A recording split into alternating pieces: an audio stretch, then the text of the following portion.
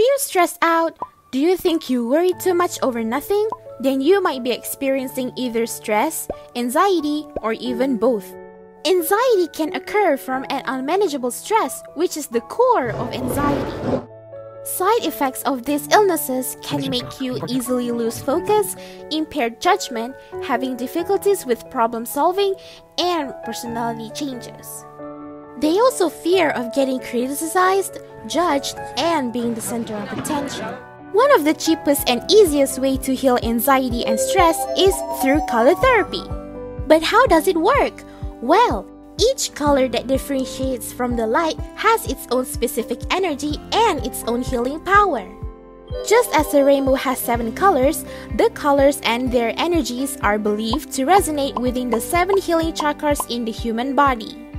It is believed that a healthy balance of the resonating energies brings good health and well-being of an individual. The easiest way to practice color therapy at home is by consuming, breathing, and absorbing color. A way to consume color is by eating food with the appropriate color. Eating green apples, grapes, avocados, and anything that is green in color can create a soothing feeling, makes you feel more relaxed both mentally and physically.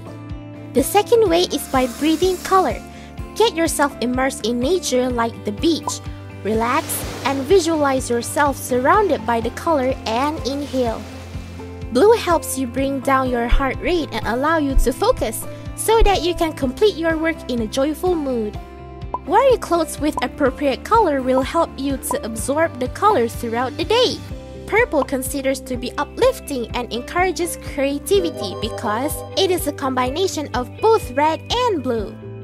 Nature has the best healing power as it is flooded with numerous colors in many forms that instantaneously make mood for everyone. If you feel you are developing anxiety and stress, don't wait. Do something about it now. Please visit any Ministry of Health hospitals or your nearest psychology and counseling center to seek help.